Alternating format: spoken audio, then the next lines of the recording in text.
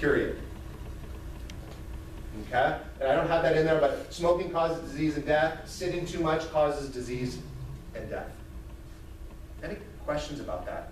Pretty somber, I know.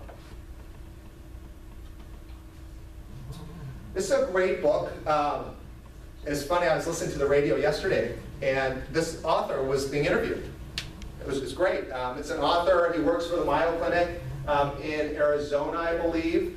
And he has a book called Move a Little, Lose a Lot.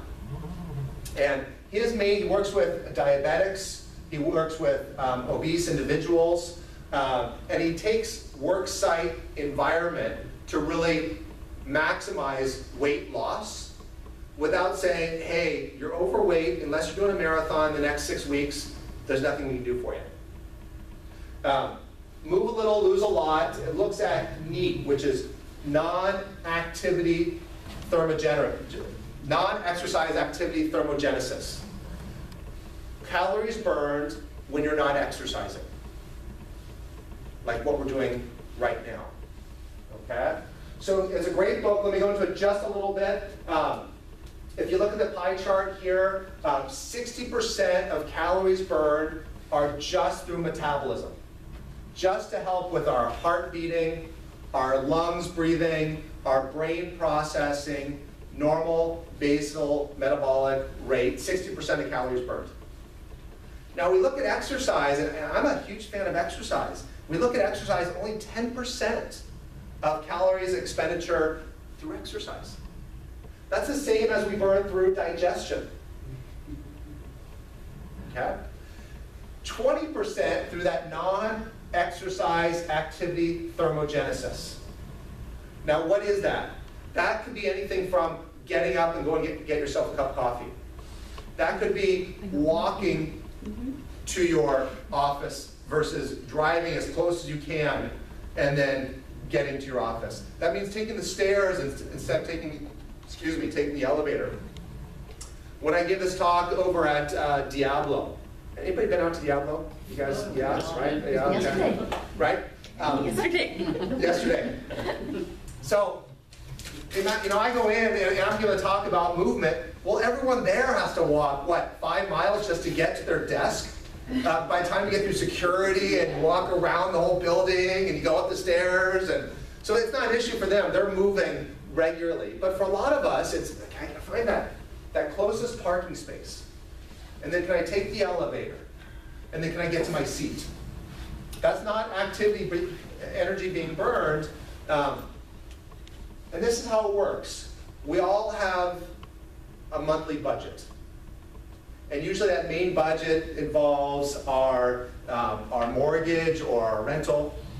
It involves our food consumption, maybe a car payment, obviously caring for our kids, and then those little things, right? They always creep up on us. The coffee, the gift for a friend, the extra movie that we didn't account for. And at the end, we're always scratching our head going, how did it get to be so much?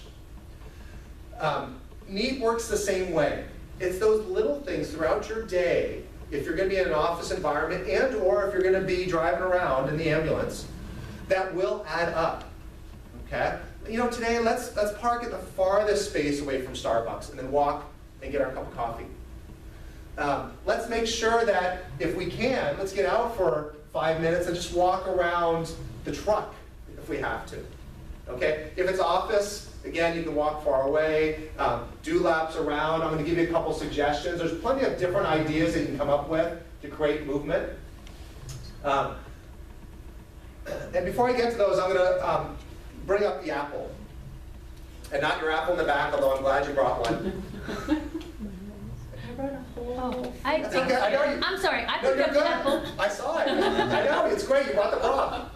So the adage, an apple a day keeps the doctor away, right? We all know it. And now, when you hear the adage, right? When you hear the adage, what do you think? Eating fruit. Health is good for you. Eating fruit's good for you. If you do something healthy, it's going to be good for you, right? Well, the wisdom in the apple a day adage is not in the fruit. It's in the a day part. Because when we look at eat well, move well, be well, when we look at all the information out there that's overwhelming, the reality is unless you're able to do it on a regular basis, it really doesn't matter much.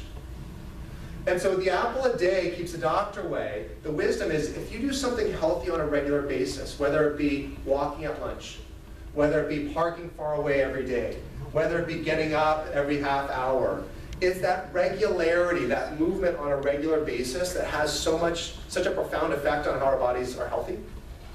And so, because what happens is, and I hear this all the time in my office, I know I should do that, right? I know I should exercise. I know I should take fish oil. I mean, they come in, they already tell me what they should do, which it tells me that they won't be doing, right? Because they haven't made a habit of it. Or another way to look at it is should, won't, want, will, right? The shoulds that walk in generally don't happen. The wants, when it finally hits you where you're like, this is a priority, you will. So if it's an apple, I'm going to eat an apple a day. You've made to that point where you're going, I want this to happen. I want to be healthy. So on a daily basis, I'm going to do something to make that happen. Here's some ideas for you. Stand-up desk, right? You guys have heard this. Stand-up desk, and again, this may not apply to this group as much. However, it can apply in the home as well. If sitting is the new smoking, of course, Americans are going to do it best by standing for 8, 10, 12 hours a day and go, hey, I'm not sitting. It's not the message, okay?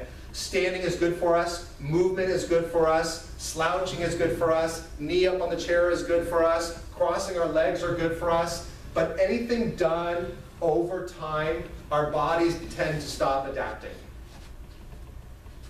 And so standing desks are fantastic. We're seeing a huge explosion of stand-up desks, and they're not ergonomic where we're getting support. It's just, now get up.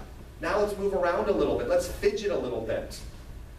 And I recommend having a stand-up desk with a chair that goes up and down, or a desk that goes from a sitting to standing position.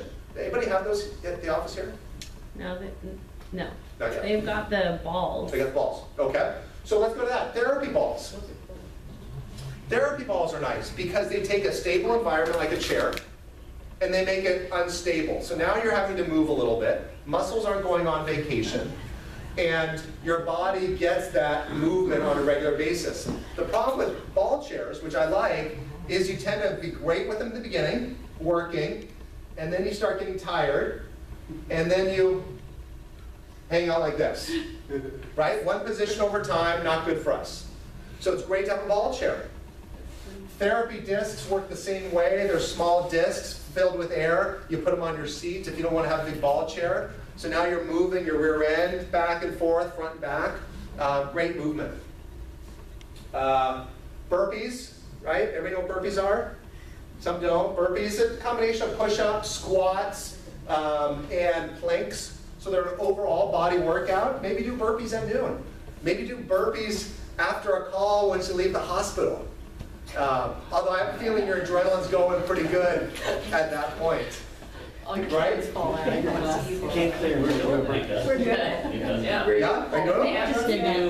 Last week we were doing 20 push-ups after each call, and then on Sunday we did 30 squats after each call. Oh, nice. We did 330 squats.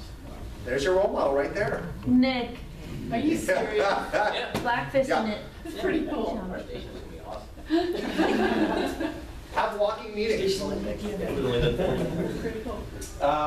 Some of these, again, these don't apply to you if you're sitting in an office, if you're not in an office environment. The one I like, if there's one activity to take with you, it's the 2-minute challenge. Can't see them. Just staple by hand. Staple by hand. Don't have your Xerox machine do all the stapling. Just movement. I'm sure there's some, but you get the idea, yeah. Just staple by hand. But stand up for a minute. Everybody stand up. The 2-minute challenge I probably give to almost every single patient. Because during my eval, I do 2 things. One is I ask you to bring one knee straight up in the air, and I ask you to balance on one leg. And most people go, yeah, my balance sucks as they do it. I go, nice job. Okay, and everybody's doing it here. And then I say, great, now close your eyes. And so everybody closes their eyes, and and then they get their arms out, and they wobble, and eventually they fall. Okay? Now, when we navigate our world, we do it visually, we do it auditorily, and then we do it through receptors in the muscles of our body, and joints and ligaments.